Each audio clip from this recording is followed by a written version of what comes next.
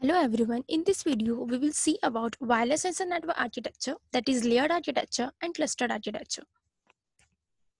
But before I'm going to give you an introduction about architecture of wireless sensor network, the point comes in our mind is why wireless sensor? So suppose we have wired network that fulfill all requirements and can be applied to all application, then why we need wireless sensor network? So, some factors are given by Murray's law by which we get to understand why we need wireless sensor network. And these are, the first one is Murray's law is making sufficient CPU performance available with low power requirements in a small size. Second one is research in material science has resulted in novel sensing material for chemical, biological and physical sensing tasks. Third one is transceivers for wireless devices are becoming smaller, less expensive and less power hungry. And the last one is power source improvement in batteries as well as passive power sources such as solar or vibration energy are expanding application options. So this is the reason we need wireless sensor network.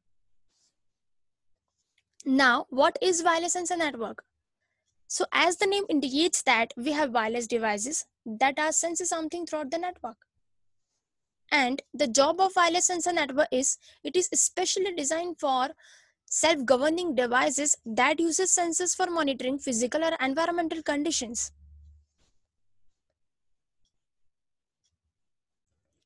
For example, the touch screen which we are using that is having sensor by which we are putting certain pattern or we are just touching whatever folder it is opening it. So basically this is the job of wireless sensor network. Now if you can see this diagram, then this is a wireless sensor network that consists of several nodes like sound, heat, vibration. They all are connected to sync node. Internet is there, user is there. So if I'm a user and I'm using something, whether it is wired device or wireless device, if I'm connecting it through internet, then there is always a sync node. A sync node is basically an intermediator between wireless sensor network and internet. And this is a sensor node which is meant for sensing. And this is a target node which basically sends data to its predecessor and so on. The whole connection takes place to the internet. So this is all about wireless sensor network too. Now come to sensor network architecture. A sensor network architecture is used in wireless sensor network. It can be used in various places like schools, hospitals, buildings, roads, etc. and can be applied to various applications like disaster management, security management, crisis management, etc. The design of sensor network is very important as it has a significant impact on network scalability, fault tolerance, and power consumption. And there are two types of architecture used in wireless sensor network, that is layered network architecture and clustered architecture. So the first one is layered network architecture. A layered architecture has a single powerful base station and the layers of sensor nodes around it correspond to nodes that have the same hop count to the base station. In the in-building scenario, base station become an access point to a wired network and small nodes from wireless backbone to provide wireless connectivity. Layered architecture have been used in in-building wireless backbones and in military sensor-based infrastructure such as multi-hop infrastructure network architecture.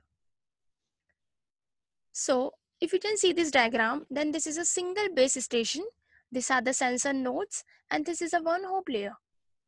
Here, the sensor node directly communicate with the base station. This is a 2-hop layer, this is a 3-hop layer. Basically, here the sensor nodes are divided into layer wise. And this is a coverage area. So if the sensor node of 2-hop layer wants to communicate with the base station, then they first transmit information to the sensor node of 1-hop layer and then they communicate with the base station. So basically the advantage of layered architecture is that each node is involved in a short distance so that there is low power consumption here. In layered architecture, the protocol used here is UNPF, that is Unified Network Protocol Framework. Unified Network Protocol Framework is a set of protocols for complete implementation of layered architecture for sensor networks.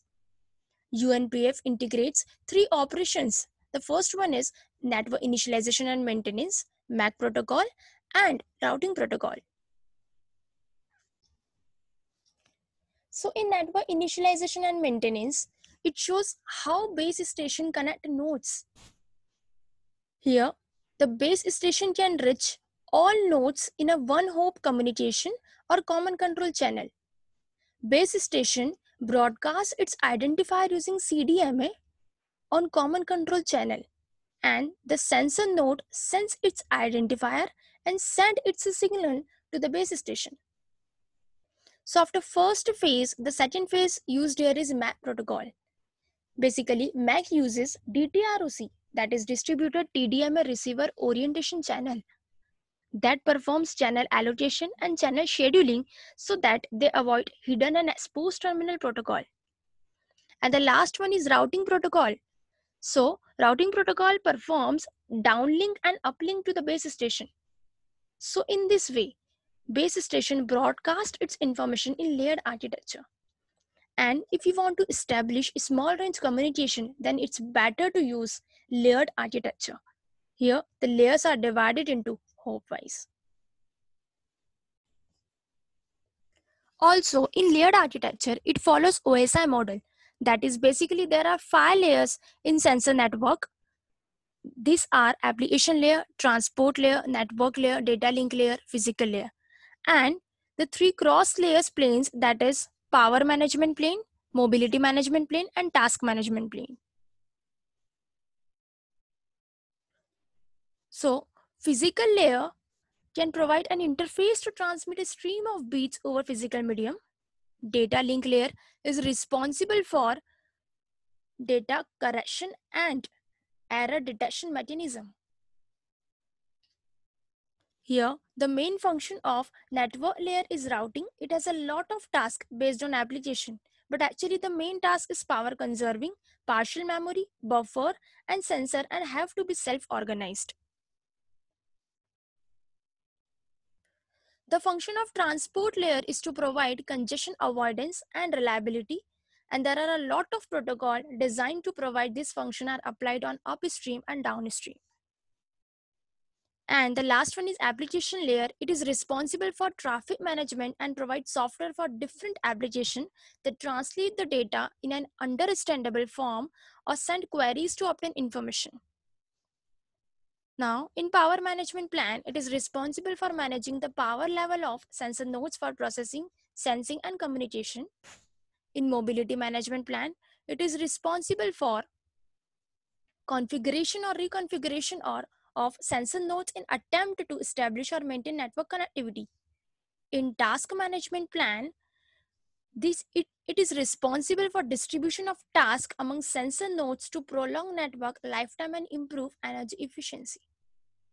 So the advantage of using layered network architecture is that each node participates in short distance, low power transmissions to nodes of the neighboring nodes, because of which power consumption is less as compared to other sensor network architecture.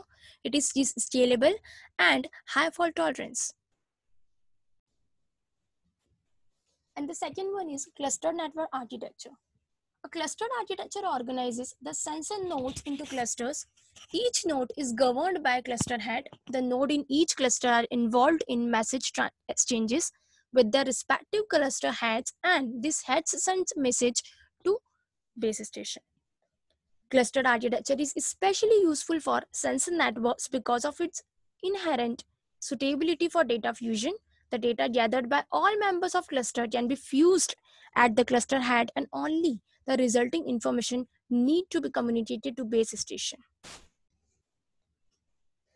Means this is a single base station, these are the sensor nodes, and this is a cluster head. So if sensor node wants to transmit information to the base station, then they first transmit to the cluster head, and then cluster head sends data to the base station. Here, the sensor node gathered the data and then fuse data into cluster head, and then cluster head perform computation and then send useful data to the base station. Here, the sensor node should be self-organized and it must be autonomous and perform distributed process. To perform distributed process, it uses Leach, low energy adaptive clustering hierarchy. So, a Leach is a clustering based protocol that minimizes energy dissipation in the sensor network. And They are split into two phases, that is setup and steady phase. In setup phase, the whole architecture is set up here. That is the selection of cluster head, forming clusters, etc. And in steady phase, it performs transmission. That is transmission of data to head of the cluster node and then from head of the cluster node to the base station. May be possible next time another node is ahead of cluster. So for this particular node, we again perform Leach. Now the properties of Leach protocol is, it is a two-tier hierarchy clustering architecture. It is distributed algorithm for organizing the sensor nodes into groups called clusters. The cluster head node in each of the autonomously formed clusters create the TDMA, that is time division multiplexing schedules, and it makes the use of concept called data fusion, which make it energy efficient.